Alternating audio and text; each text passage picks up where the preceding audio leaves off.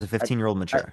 A 15-year-old They can can definitely be. be mature. Yes, that's exactly said. Bro, mature enough to have intercourse with you as a man? Like an Absolutely. adult man? Yes. Absolutely. Yeah. So, this Christian man defends his actions in this next video, and that's going to be what I respond to. Essentially, for preferring what God's word says, I'm called a Patrio. The Bible gives two specific things that would imply that a female is ready to engage in sexual intercourse within marriage. Physically mature. What it's saying is the female has to have menstruated, okay? Within Jewish culture, the menstruation of a female signifies her physical maturity.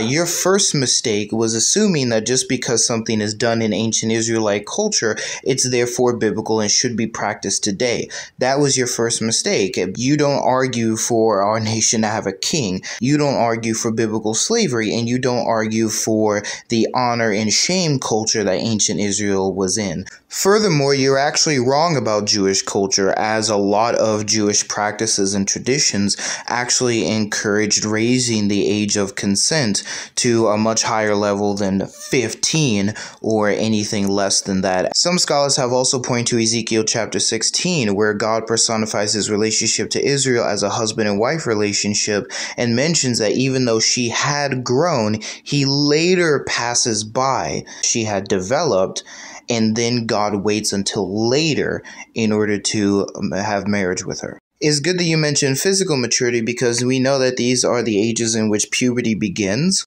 And it is different for each individual girl and boy, but that's why the age of consent is 18. Men and women both need time for their bodies to develop before they should ever engage in marriage in those activities. Because girls under 18, for example, are more likely to develop illnesses, fistulas, and all sorts of other complications from what you're advocating. Emotional maturity.